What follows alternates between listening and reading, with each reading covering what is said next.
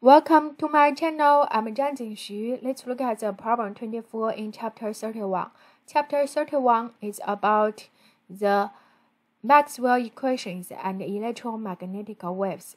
There we have EM wave, right? We need to find the energy is transported per hour. So this is the delta U divided by delta T, right? The energy transferred by a time taking. So this one is we are interested.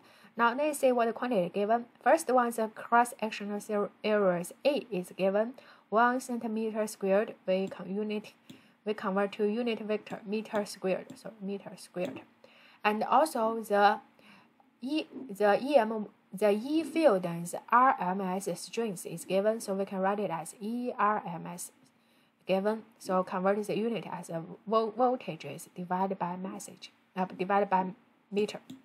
Now we get these two quantities.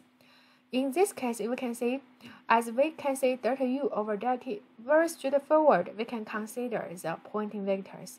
The Poynting vector definition, energy per unit areas per unit time, right? So we can write it as delta U divided by A and times delta T. So now we can say this term equals delta U over delta T. Another way to define the Poynting vector with the ERMS is in this way, right? C epsilon naught ERMS squared. Now we can say C and epsilon naught are constants. You can find in your textbook. Now, from this equation, very easily we can convert it, get a function of delta U over delta T, and input all the given quantities. We get answer there. Thank you.